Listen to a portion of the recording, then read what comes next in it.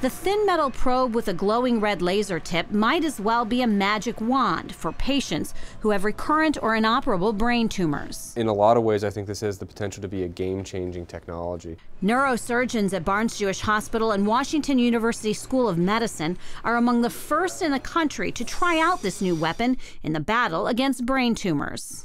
It provides us with a new way of accessing the brain in a minimally invasive fashion and delivering a treatment that can kill a tumor kind of where it is without having to do a large surgery and a large opening into the brain to get to certain areas. The tool allows surgeons like Dr. Luthart to perform hyperthermia treatment for brain tumors using an MRI-guided high-intensity laser probe.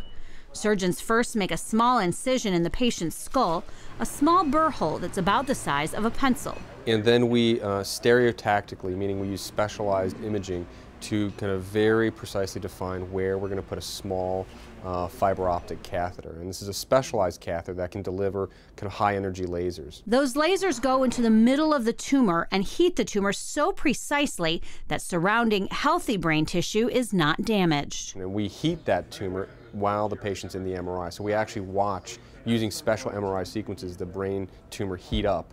And we watch as the fields of heat and we can control with this laser where we want it to heat it up. So we can create a very kind of tightly conformed, shaped heating pattern that matches the dimensions of the tumor. This surgery is ideal for patients with recurrent tumors that are in hard-to-reach locations or are resistant to chemotherapy. Basically in the center of the brain, and the type of tumors would be gliomas, and some common terms are glioblastoma, anaplastic astrocytomas, gliomas, or metastases, meaning tumors that have come from some other part of the body and spread to the brain. The surgery is also improving recovery times. The patient that we did our first case on went home several days after the procedure, whereas I think normally if he would have had a surgery, he would have been in the hospital for weeks.